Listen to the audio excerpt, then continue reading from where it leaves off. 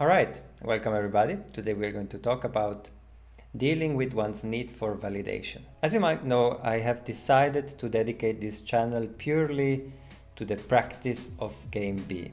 What does this mean? I talked about it in another video. Game B is the game we must play if we want to enter the new stage of civilization where it's all about abundance and about doing what is intrinsically meaningful and intrinsically rewarding. And this is what I'm going to try to do here. So I'm not doing something in order to get something else in return. But now I'm faced with a little bit of a dilemma because, okay, I've gotten rid of the money-making aspect.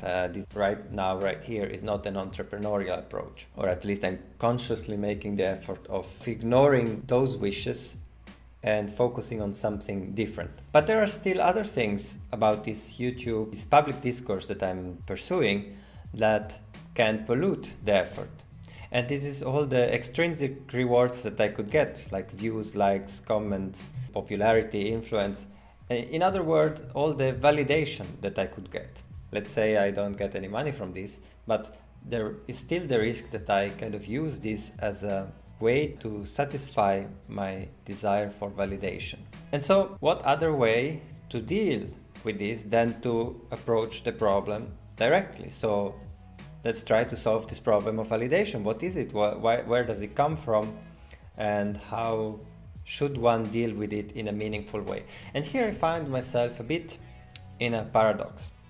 If we want to understand what validation is and function, there are kind of two ways to look at it, two fundamentally different ways, and it's not clear which one is the right one. So one could talk about this way. So are we people deserving of unconditional love, or is the right type of love somehow conditional? Should you love yourself unconditionally or not? The answer is not obvious. Let's look at the conditional love paradigm first. So the conditional love paradigm is based on the idea that there is a hierarchy of human beings. So there are people up higher, there are people down lower, and obviously it's better to be on top. And so the worthiness of love depends on where you are on the hierarchy. So you are worthy of love because you are remarkable. Now, if you are in this paradigm, basically what you're looking for is social status, prestige, admiration, respect.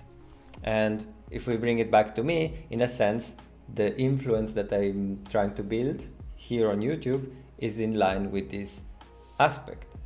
And so the question is this wrong? And how can I kind of overcome this? And this brings us to the lobsters. I don't know if you have read Jordan Peterson's 12 Rules for Life, but in chapter number 1 he talks about lobsters and about how even among lobsters there are hierarchies. So this is a deeply biological, deeply rooted component of life. And so it's for sure going to be hard to give up on this paradigm if we want to do so. But the first question we should ask is, should we give up on this paradigm? Is this whole idea of a hierarchy of human beings something that should belong to the past? And Jordan Peterson talks about this in the same chapter we mentioned. And he mentions the fact that any kind of value systems generates a hierarchy automatically, a hierarchy of people who are more or less successful at embodying those values. And so the question is, should we not admire the people who embody our values the best? Again, that is linked to, should we feel loved no matter what? And as much as we hear, you shouldn't care what other people think, I'm wondering whether that's the case. Maybe you should. Maybe there is something of value within that dynamic. But I believe there is a deeper way of thinking about this. And I'm speculating. So what is it that allows lobsters to feel dominance? It's this molecule called serotonin.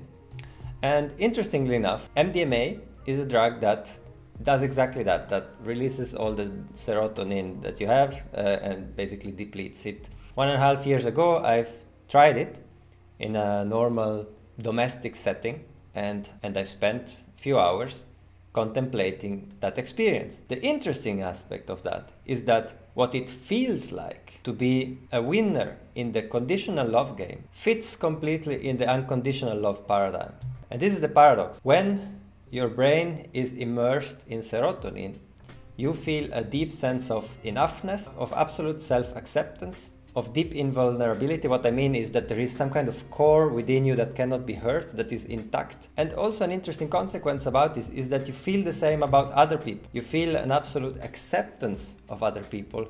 And so suddenly you're completely outside of this game of hierarchies, right? Like all people belong to the same kind of family. And so there is a paradox, right? Why do the winners of this hierarchy game feel in the deepest way that there is no hierarchy? Let's add some observations. This feeling is something that one can attain also in normal circumstance if one is able to self-soothe or feel self-compassion, or basically tell oneself it's okay. And another way of achieving that is when you share your vulnerable, your shameful aspects with someone, and that person accepts you and tells you, it's okay, I have the same, or I felt the same, or it's understandable you would feel that way. So another type of validation, if you will. I want to talk about an experience I had. My grandfather died when I was 6, and last year I went to my grandmother and I saw this place where his urn is, and I had a feeling of him watching, you know, that kind of feeling. It's obviously a psychological thing, but this feeling of benevolence, of him wanting the best for me, was an extremely strong feeling of healing, of okayness, of self-acceptance that reminded me of the experience I had with MDMA, for example. And so the question is, this kind of psychological source, this non-external source of self-acceptance, this father in the sky, right, that made me feel like I'm okay. Is that something that we could access maybe more often?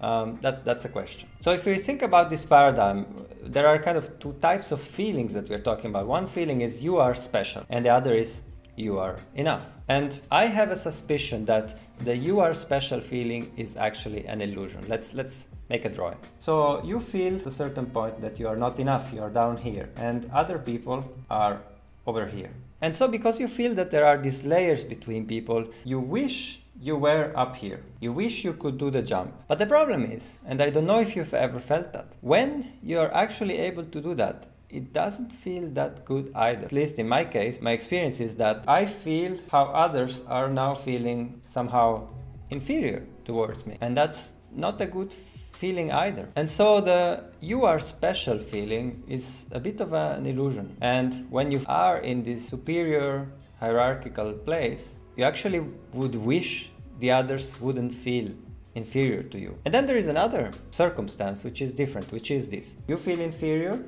and you kind of expose this and show it to the people above you. And what they do is they pull you up and they allow you to be part of something that suddenly feels like a family. And that's the actual feeling that feels good. And then the question is, why shouldn't we always feel this way? That's the question I asked myself when I took MDMA. I felt this kind of wisdom of we are all the same and we are all equally worthy, we just have maybe different needs and we need to sort through those needs, and there is no problem that is actually a threat, we just have to sort through them. And I felt this kind of sense of safety, of okayness, but it didn't impair my capacity to solve problems. And I was wondering why shouldn't we always feel this way? So are we deserving of unconditional love? One question perhaps we could ask is, unconditional love worth anything? Would we appreciate unconditional love? I think I have an idea that could solve this. Let's go back to drawing. So imagine that here is the sun. And the sun obviously has this feature, this strong symbolism of universal unconditional love, right? So the sun shines the same way on anyone. And now you are here. At this point the question is, what can modify your capacity to receive that love? Think about it this way. If your eye is oriented in this direction, then you won't receive the love that is coming from the sun. But if your eye is oriented in this direction, then you will actually be able to receive that love. And this is interesting because it kind of deconstructs the idea of unconditional love, right? Like, is it unconditional? In a sense, yes, and in another sense, no, because you cannot receive it if you're not kind of open to receiving it. And the interesting, clever thing about this drawing is that to be able to receive it is correspondent with kind of looking at it and aiming at it. And I think that's the key. Let's make it more real. Let's say that the sun symbolizes everything that is good, and you want everything that is good, this love, and the only way to get it is to aim at it. So love is unconditional, but you can only receive it if love is what you aim at. So you are special if you aim for the good. You are enough if you aim for the good. It's interesting because it is a condition, but it is a simple condition. It's something that you can achieve right now just by adjusting your aim. That's something that you can do immediately, instantly. It's your aim is the source of everything else. But then we need to remember still that the feeling that we have of being loved unconditionally is not available to everyone. It's not available all the time. It is something that comes only through serotonin and so on. And serotonin has certain biological mechanisms, and it comes through validation. And we cannot escape biology. We do need validation. So the conclusion is of this is that on one side, we now know what makes people worthy of love. It's basically the fact that they are aiming towards it, towards the good. And on the other hand, we know that certain people, including maybe yourself, don't receive it because people eventually are the ones who are able to reward people for that. So there's still the possibility of a discrepancy between people aiming for the good and them then feeling that unconditional love, which brings our responsibility into play, our responsibility as the human family. So we have a responsibility to look for the good in people, including ourselves, and validate it by extending a hand and welcoming them to the human family. And this is, I think, the most healthy approach to validation. So you should make sure that you are oriented towards the good, and then you should make sure that either yourself or someone close to you can validate you for that. And so let's go back to my YouTube problem. So how can I approach this? So there is no question that YouTube can be used for good, that there can be a good impact. And so what is the best approach that I can have here? Here is a tentative plan. So that number one is when I wake up in the morning and I'm planning to make a video, to be mindful of my true intentions. Am I doing something to get the likes, to get the appreciation, to get the validation? If yes, then I need to reorient myself, go back and point towards the thing that is intrinsically meaningful, intrinsically good. And then, since I might still have that lack, that feeling of a hole that I need to fill in one way or another, to take care of myself and validate these good intentions that I have. And perhaps if I don't manage to do it, to seek help, to look for a friend or someone who actually appreciates that I'm trying to do something good. And then finally, to go ahead and share from a place of enoughness, of abundance, of intrinsic meaning. That's it for today. Thank you for watching. See you another time.